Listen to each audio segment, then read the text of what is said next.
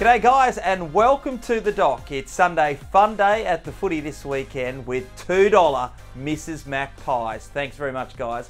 And of course at half time a sing-along that all the fans can join in on and relive the good old footy days. Speaking of the good old days, early in the week the club was paid a visit by a cult figure that was an inaugural Docker, and a high-flying one at that.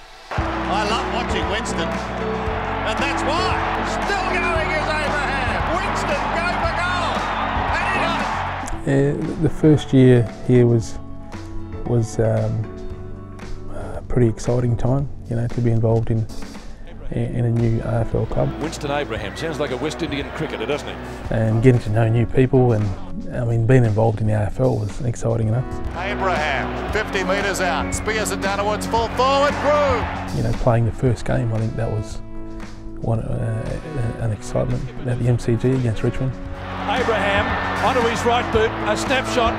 Room again, advances! It's there! Less than a kick in. There's the siren.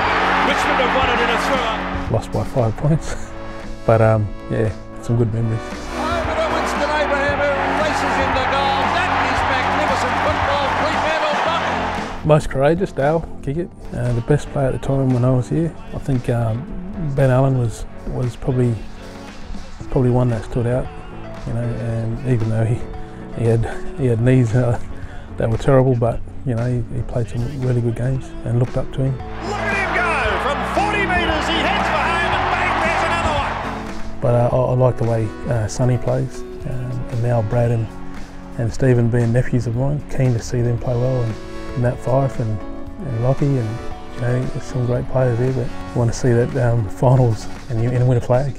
I'm waiting to see the premiership. It's been a long, hard road, but I can't wait for that to happen.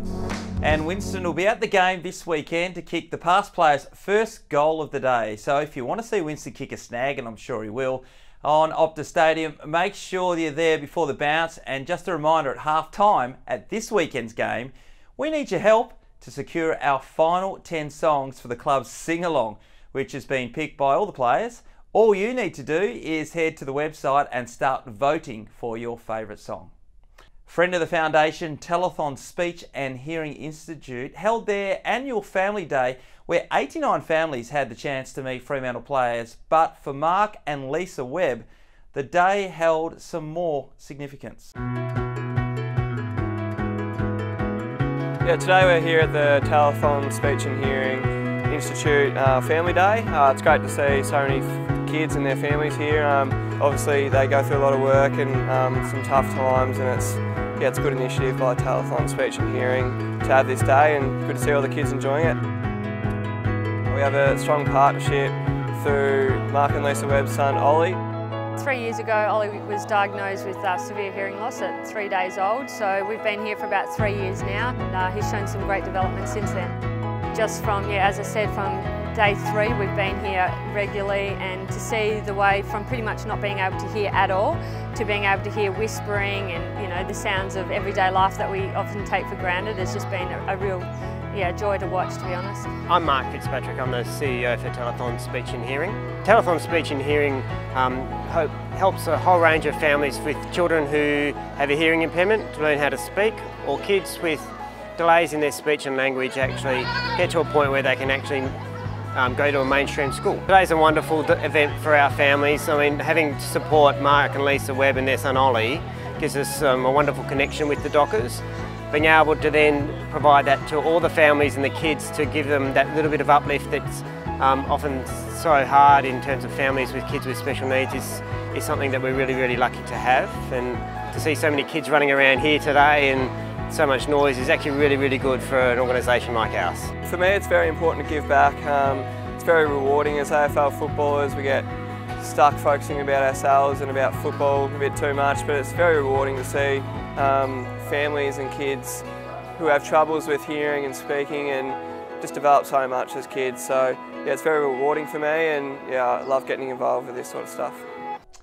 Well, the new stadium hasn't lost its appeal, and their own personal insider treated our player sponsors to a special tour of the elite facility.